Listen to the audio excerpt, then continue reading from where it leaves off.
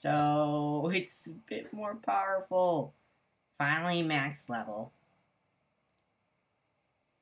This guy learned a super powerful move, Flare Blitz. Level 77. It's like, what, 73 when I started training? I'll get the Jagtooth in a second. Wait, I already know about Greninja. Lucario, I'm not sure if you did see in the background, but I'm training Spot. I replaced Rock Smash with Focus Blast because look at how much damage that thing does.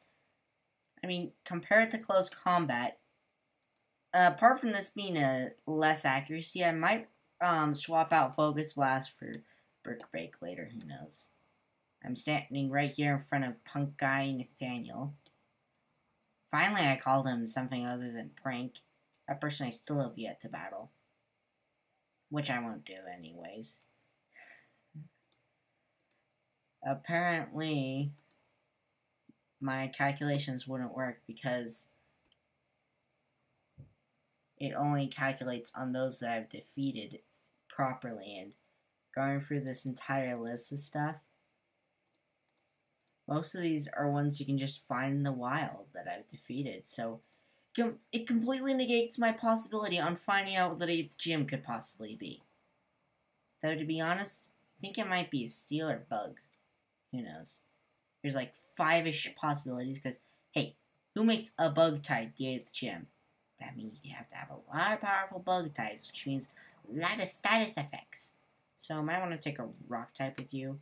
Something. Anyways, newest member of my party is this guy. I'm training him up. Really EV trained him. He doesn't have good IVs, but still.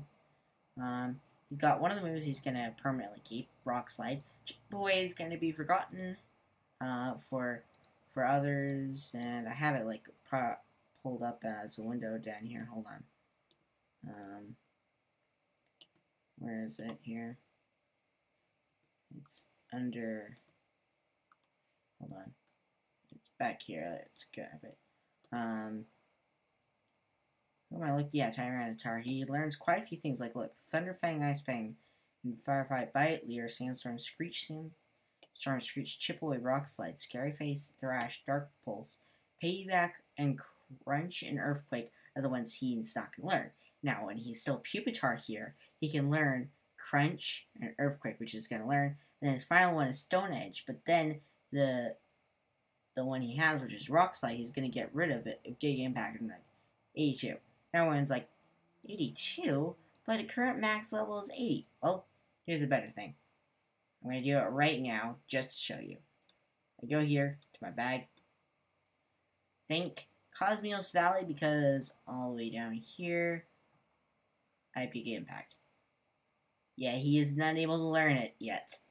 Because he's just still work it. And I'm choosing all these physical attacks because if we look here at physical attacks again.